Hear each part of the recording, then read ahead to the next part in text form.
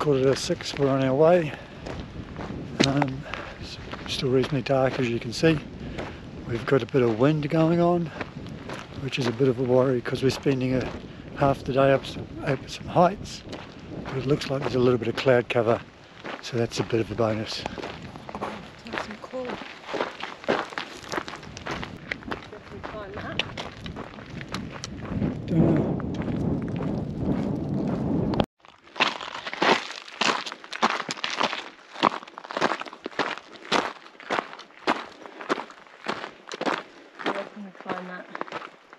Yep. We've been noticing all the spiders' webs as we've been walking. Some of them pretty big. This one here is the biggest, if you can see it. It goes between that tree and that tree and this tree. And if anyone's read or seen The Hobbit, they'll know what I'm talking about.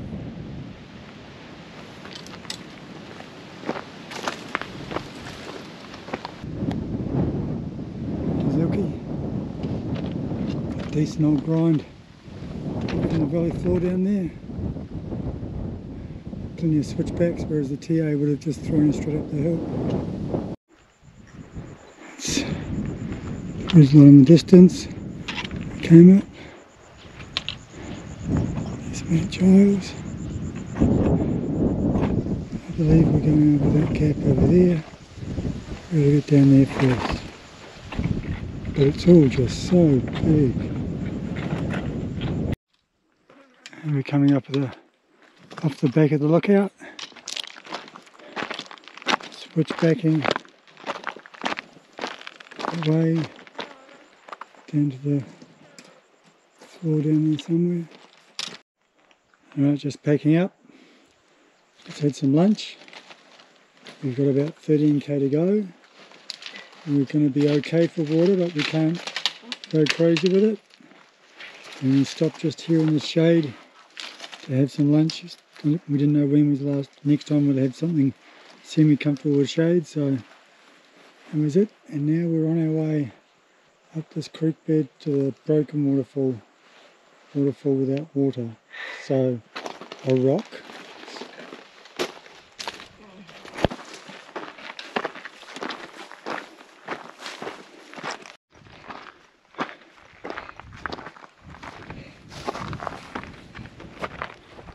Worked our way all the way up that valley, up this saddle, down to this one. I think just over there is where we cut right.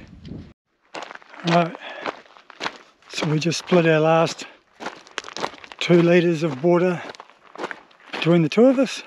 We've got about 9k to go. It's pretty hot, to be honest.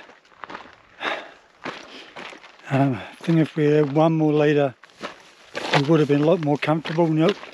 What we've got will get us to Serpentine, but just that extra litre would have meant that we could have had a couple of good drinks. The ironic thing is that we actually have an extra litre storage and we should have used it. Neither of us thought to use it. And last surge now, probably 2.5 hours to go. Hottest part of the day, not a cloud in the sky, crazy views.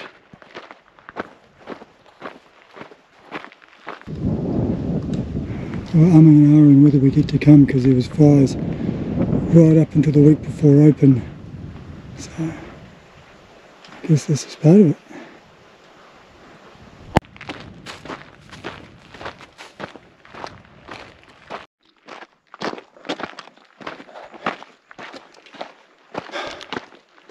In this burn area.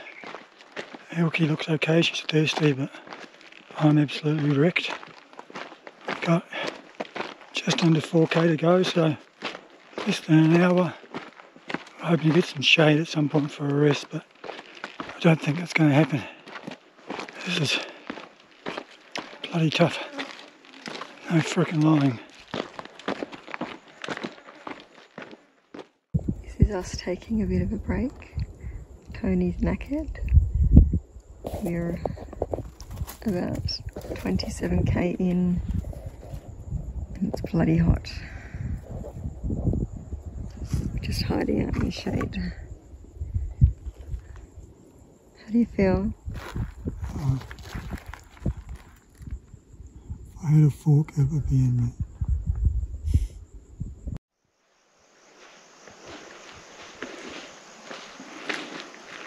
Here we are at Serpentine Dam. Just a bit of rundown from today. About 2k out, Ilky ran out of water, and about 5k out, I ran out of energy. So we managed to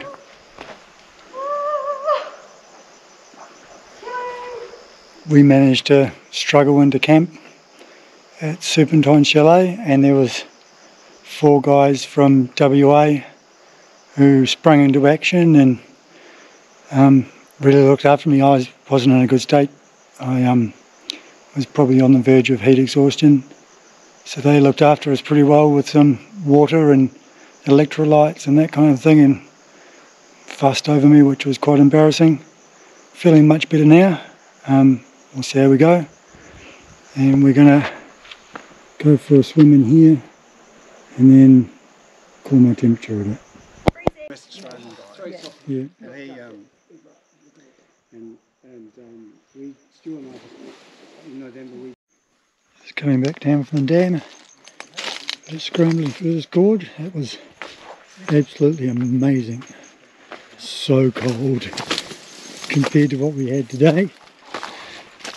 So apparently we got a forecast this morning that said 31.